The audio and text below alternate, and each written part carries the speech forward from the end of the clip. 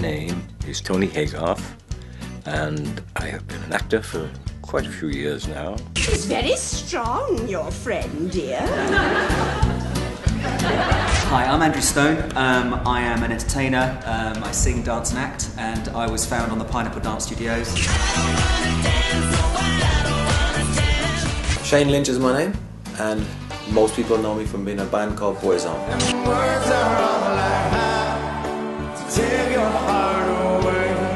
During the Panto run, that's our 20-year anniversary. Being part of a band was something magical, without a shadow of a doubt. Difficult at times, you know, emotional times. I've loved every minute of it. It's something I never expected to be in. As far as music is concerned, I'm a car freak, more into race cars, and more petrol runs through my veins than anything else. So I was just chance, lucky, and I believe in chance and luck.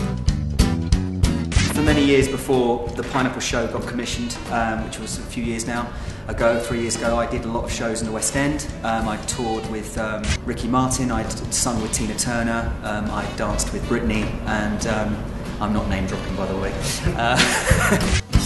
Yeah, I know Shane, actually. I met him once we did the Celebrity Big Brother thing. We had a rap party at the Sugar Hut and he was there and I said hello. And yeah, I sort of like, our paths have crossed a few times. He's a lovely guy, so yeah, I can't wait to work with him.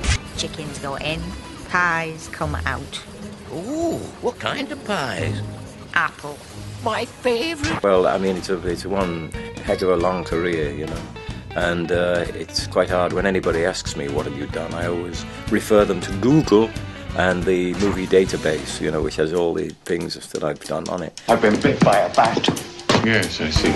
My first panto was 2004, and pretty much onwards from there I always played the same character, and that was the Prince. So this is the first time I'm kind of, when I say coming out of my comfort zone, it's a character I don't know, so I'm certainly going to be challenged. I remember going to the Panto when I was a child, and it was just magic, always magic.